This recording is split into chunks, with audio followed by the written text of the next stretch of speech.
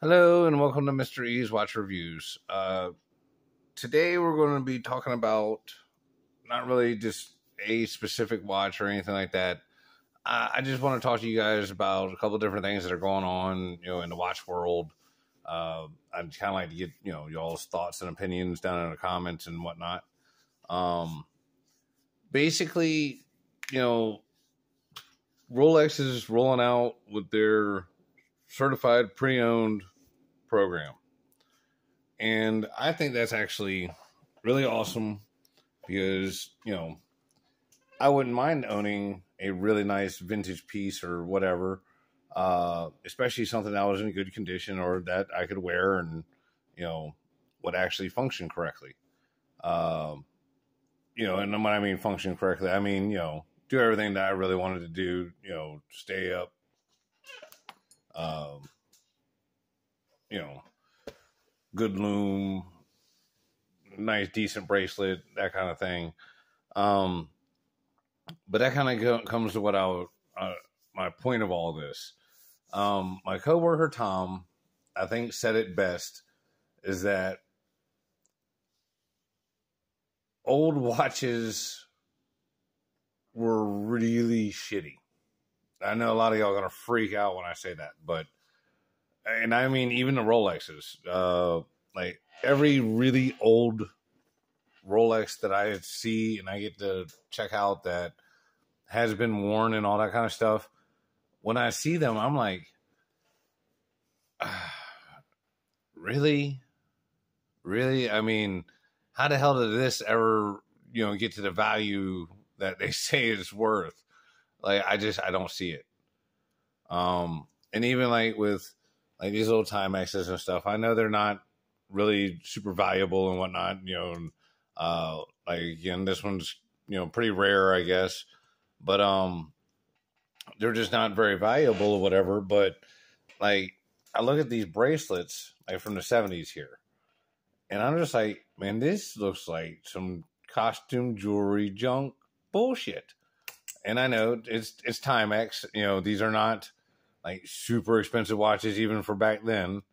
They were just known for being reliable and tough and everything like that, which they are. And same thing with like the Rolex and all that kind of thing. But like when it just, you got to kind of put everything in perspective when you look at stuff. And like, even when you're looking at things like from, way back in the day, or like watching a movie from, 50, 60 years ago, when you hear some shit that makes you go, ooh, what the fuck did he just say? Or what was that dog's name? Kind of thing. And it's like, you just got to take it for what it is. It's just, that's the way it was back then. And like, I don't know. I do really like vintage stuff because I really enjoy history.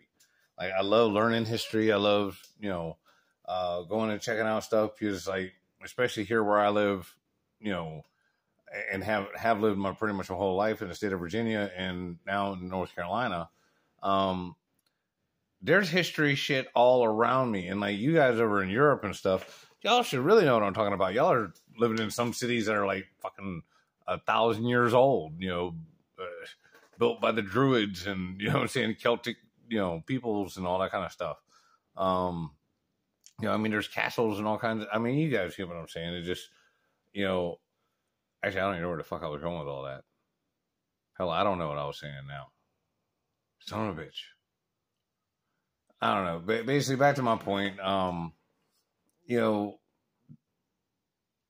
vintage stuff and whatnot, when you compare it to like stuff of today, and like that's my whole problem. Like, I got to see and really didn't get interested in watches or even Rolexes or anything like that until about a year ago. And to be perfectly honest, I wouldn't have been able to pick one out of a lineup. If it didn't say Rolex on it, I wouldn't have been able to, oh yeah, that one's this. I couldn't tell you none of them. I didn't know none of their names, not a single make, not a model. I didn't even know what one of them looked like. And to be perfectly honest, I didn't really care. So with that being said, when I went down to the actual AD, and they didn't have anything there. Asked around a couple of places, and they were like, "Oh yeah, go to this place and go to that place," and they were both great dealers. Uh, where I got a crash course in, um, specifically the Submariner and the GMT watches. Uh, then I started watching shit like Antiques Roadshow and stuff like that. Little episodes here and there, and of course, I've seen where these guys bought watches 30 years ago, and they're worth fucking, $100,000 or $50,000, where they paid $300 for it, and I'm like, hell yeah, that sounds like my kind of an investment. Plus, I get to wear it. So, that's what got the whole ball rolling. But anyway, back to my point. When I went in there and I'm looking at the watches and they're telling me the prices and whatnot, and I'm like, man, look, I'm trying to spend more like this kind of money. So they took me over to the watches, older vintage watches that didn't have boxes and papers and all this other stuff. And I started looking at them and I'm like, after I'd already looked at the newer model stuff and whatnot, and I'm like, yeah, this is not what I got in my mind for $6,000 or $7,000. Stamped clasp and hollow links, and it just didn't feel good. The fact that this had Rolex on it, I mean, Lord, I would have almost swore I was looking at fake watches. And I know some of y'all, I'm like, oh, well, they couldn't have been very good, high quality. Man, yeah, that's the problem, dude. And I mean, I've seen really good, fakes, and I've seen the newer models first. So all the older stuff, it's just like, I don't know. It just seems ragged to me. Like I said, the bracelets have bad gaps, and I mean, it's not just them. It's a lot of the vintage watches. You know what I'm saying? Because they just didn't have the tight ass tolerances like they do today, especially on the bracelets. And it wasn't uncommon to see, like not a clasp that looks like this, but something more similar to that. I mean, I hate to say it, but hell, that Invicta clasp ain't too far off of what the hell you would see on, the damn Rolex. I mean, it looked different. Matter of fact, hold on. Why am I fucking around? I have one. I mean, you see what I'm saying?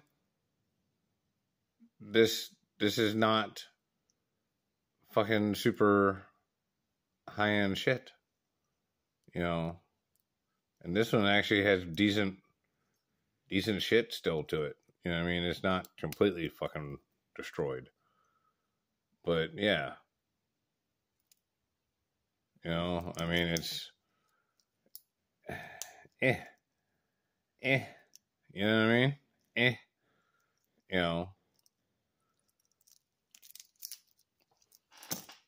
And again, that one I got out of a grab bag. I'm not 100% positive that one is genuine or not.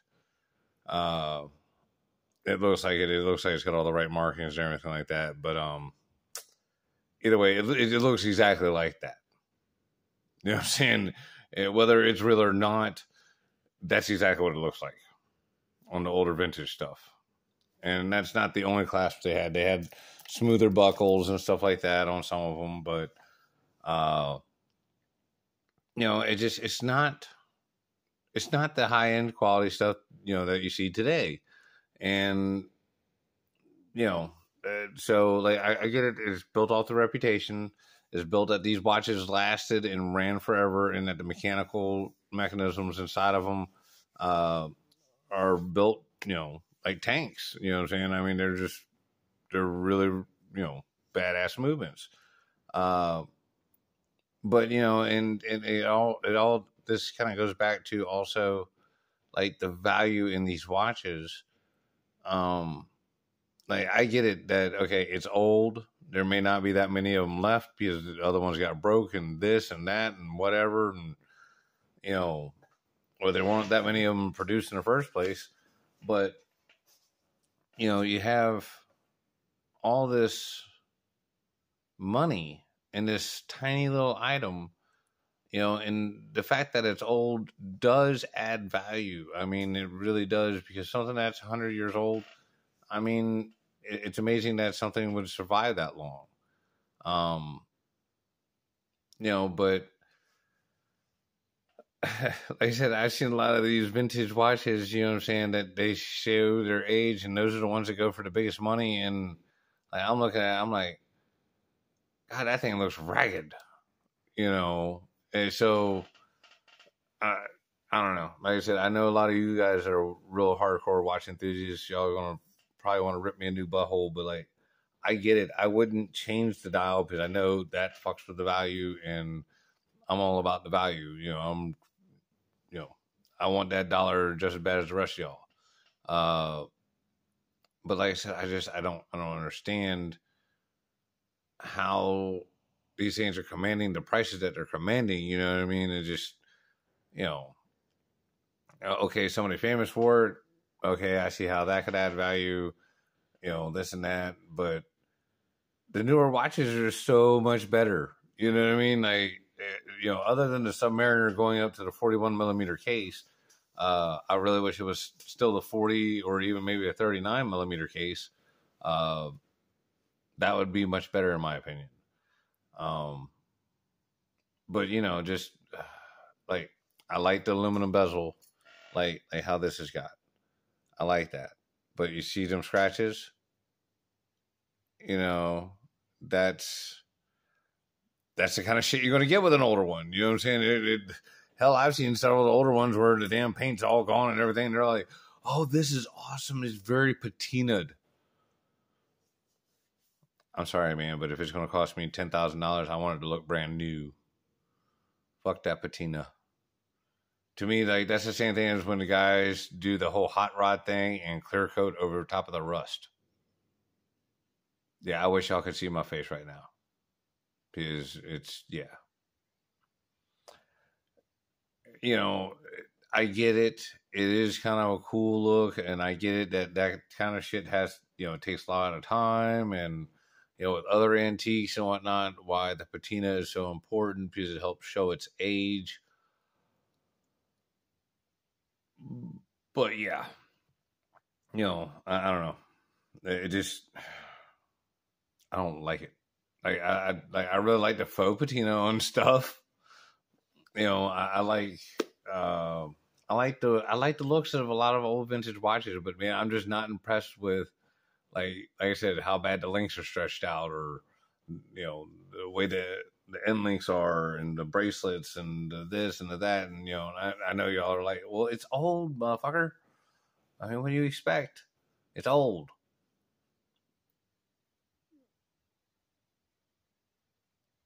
I don't know. That, like I said, it just this is where my struggle is, you guys. Because I'm kind of kicking myself in the ass. Like, this time last year, I could have got a Submariner for about $7,000.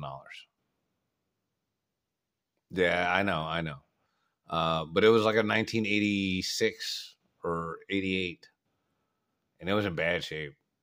You know what I'm saying? Like, this was after they had serviced it and everything like that, and the bracelet still had a lot of slack. Like, it drooped bad. They were going to give me a 2-year warranty on it and everything like that, and I would have been able to been wearing me a Rolex right out the gate, and all that good stuff. But like I said, once I learned about all the different little mechanisms and stuff, like the glide lock and the mill clasp and all that on the newer one, man, I just really wasn't interested in that one. And I mean, that shifted to the price range from 7,000 to 8,000, maybe 9,000 to fucking 12,000, 15,000, and it was like, oh my god. And the whole idea of even spending $7,000 on a watch to me then was just insane. But I was just looking at it again with the knowledge of, hey, this could probably be worth a whole bunch of money down the road. I'm kind of glad I didn't go get that older one, just because, like I said, it didn't have boxing papers and stuff like that. It is through a reputable gray dealer and all that good stuff, but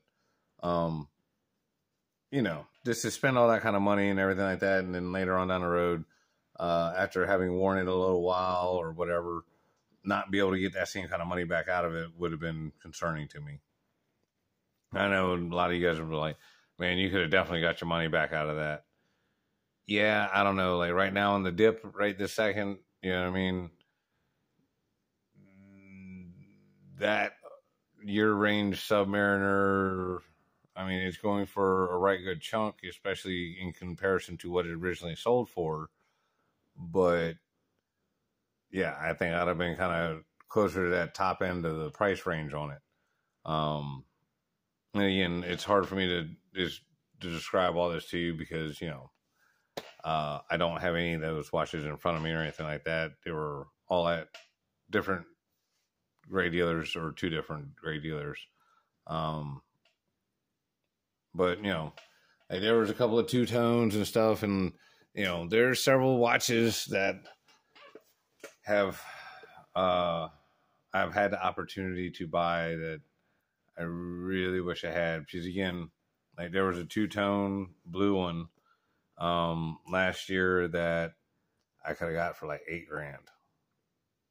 And I think it was like a mid-90s one. And I probably should have jumped on that one. That one was gorgeous. I really do like the bluesy. It is one of my, or if not my absolute favorite Rolex Submariner is the bluesy. It's so gorgeous. I love that blue and the gold and the two-tone. It's sexy. If I could go down there and just pick out any of them, like just walk in there and not have to worry about the money or anything else, that'd be the one I would grab. Would be the blue and gold two-tone. The second would probably be the black and gold two-tone. And then the actual just black Submariner, like my Chronos that I'm wearing right now. But I do like this. Like this would be like, if I could go in and get two, I would get this one for my everyday work watch, and then I would get the blue and gold two-tone. And if I really had my choice, I would get the Smurf configuration of the blue on blue, but in stainless steel. I would love to have it in 18 karat gold, but A, that's going to weigh a shit ton, and B, y'all know what kind of shit I do, whatever. So I would be tearing that gold watch up, and every time you scratch that bitch, you done took gold out of it. So, oh hell no, I couldn't be doing that. Even little light scratches, buddy, I'd be trying to dust up after that. Constantly walking around like a little gold collector around my wrist. But I don't know. Like I said, I'm sorry. These are the only really kind of old watches that I have laying around.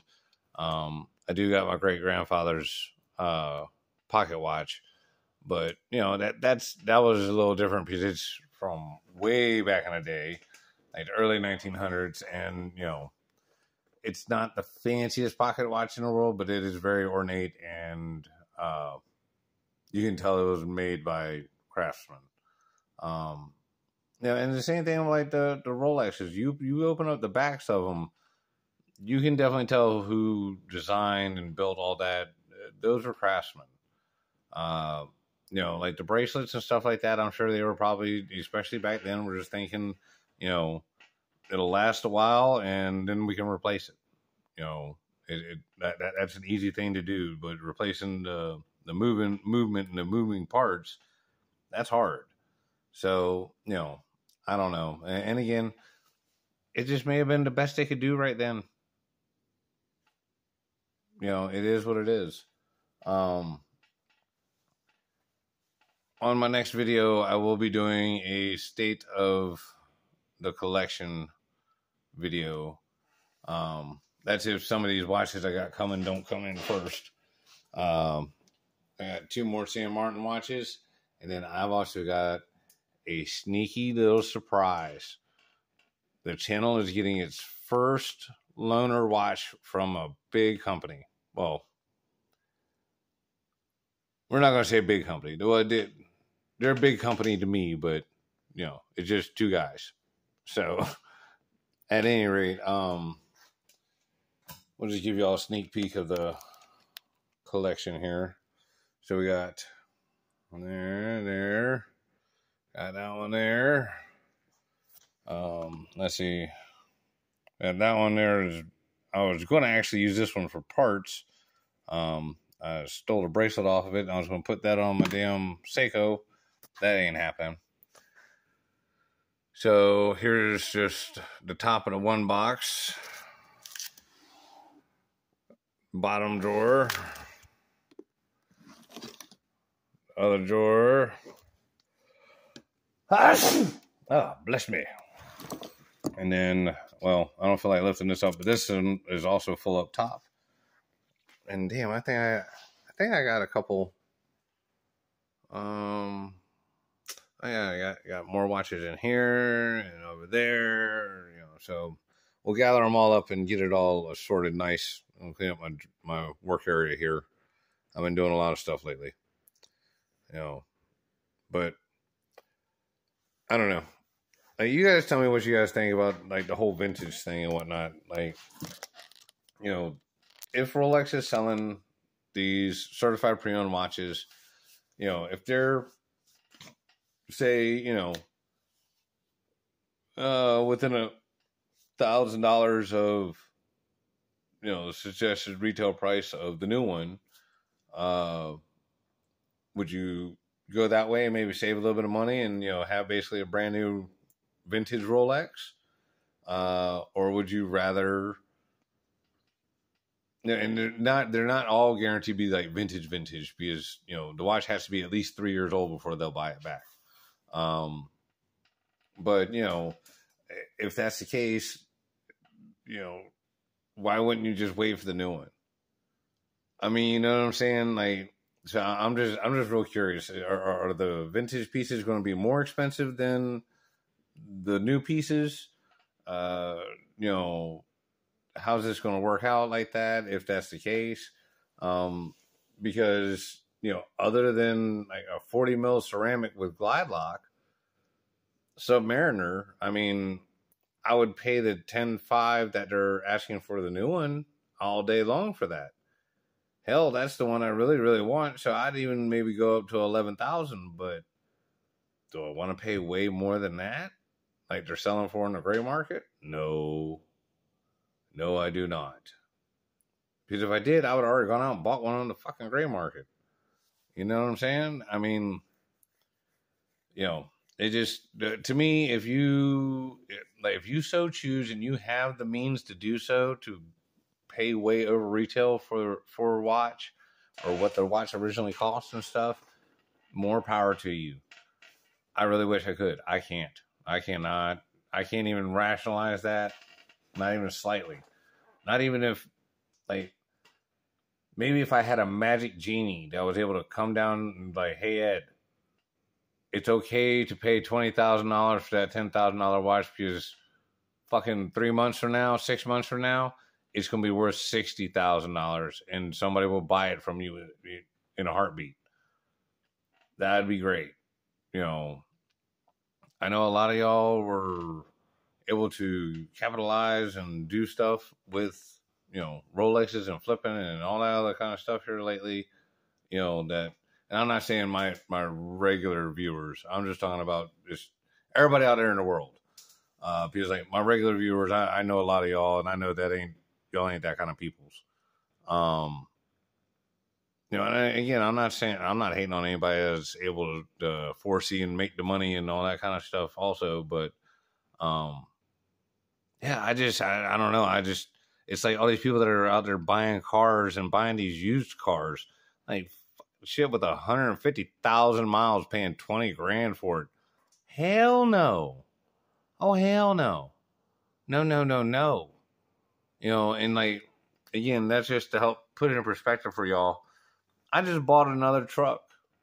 Okay. I got the truck for $900. And I know y'all are like, oh, Ed, you're a mechanic. You can buy them and fix them up. I had to wash this bitch. That's all I really needed. This truck had just been sitting. It was rich people that just didn't feel like fucking with it no more.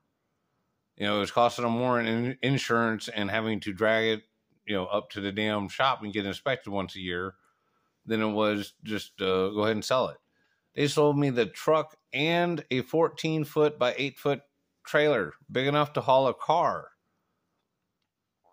for another $100. It was $1,000 total for everything.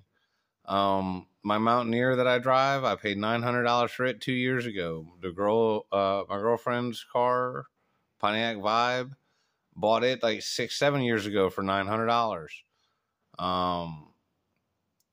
You know, my 78 Chevy step-side pickup, that's probably one of the most expensive vehicles I own right now. Just because I paid $2,400 for that back in 1998. So I've had that truck a real long time, but I mean, $2,400 in 1998 was a lot of money. Bad Smurfette behind me, the initial purchase price for that was only $300. Poor thing hadn't run in 6 years. Now she's probably like, bitch, I wish somebody would park me again for 6 years, the way I drive it. But, you know, it is what it is. And even so, like, I mean, like, you guys can kind of get it. Like, that's like, what, 1, 2, 3, 4, 5, like 6 vehicles. And you know what I'm saying? I didn't spend that much money on none of them. All right. Then you got my boat and its trailer. And I only paid $8,700 for that. And that's a 21-foot boat with a cabin. You know, you can go out and weekend in this bitch. So, I mean, you guys get what I'm saying? Like, this is just insane to me. You know, you're talking about, I mean, if you total all that up together, like, okay. Oh, no, oh, shit. I totally forgot. I got another truck. I got an F-150 that I bought from my nephew sitting out my driveway. I paid $250 for it. Now, I'm not talking about total money I have maybe tied up in these things with having to fix stuff and whatnot, but I'm just talking about the initial purchase price. So, you know, let's see. We'll go 1,000, 1,000, 1,000. So that's $3,000. 5 or 5,500 for the truck in the back, and that one there. So let's say I got $6,000 total in vehicles that I done paid, and then 8,700. So what is that? 14. I got less than 15 grand, and I'm talking about fucking 1, 2, 3, 4, 5, 6. 6 vehicles, a boat, and 2 trailers for $15,000 versus one fucking watch. Yeah, you guys see why, you know, like, this has been kind of hard for me, and more or less why I wound up going down the homage path. Because I'm going to be honest, that feels fucking really good. You know, and so do all my other homages. I'm not saying that they absolutely 100% feel just as good as that Rolex, but guess what? Out of the Rolexes I put on my wrist, they didn't feel that fucking special. They just felt like a watch.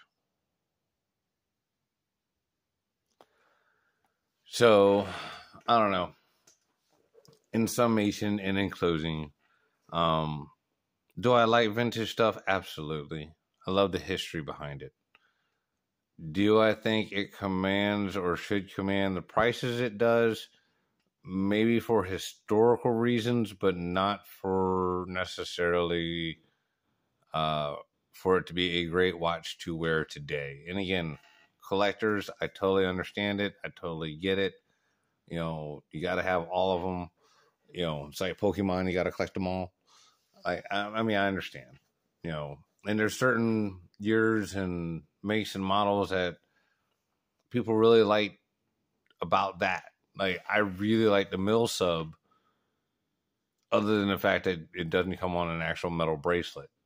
It comes on a NATO strap.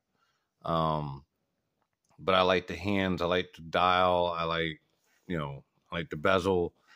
I like the way it looks, you know, because obviously I've never got to touch one or even see one in person, and probably never will.